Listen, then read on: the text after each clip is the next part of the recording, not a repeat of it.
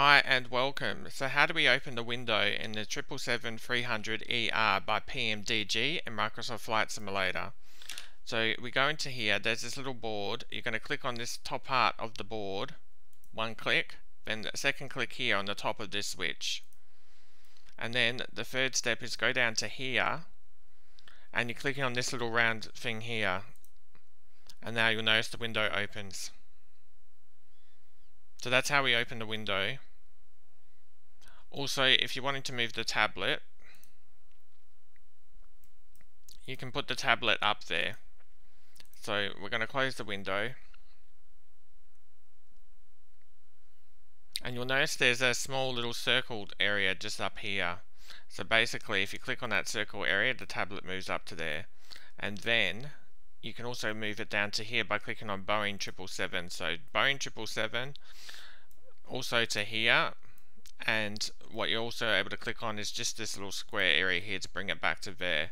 Now if you have the window already open and you try and do that, so click on the window, you'll notice it moves automatically back down.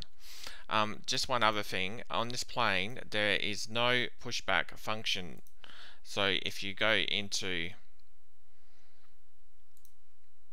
actions and then if you look at ground operations, you'll notice it says pushback other none.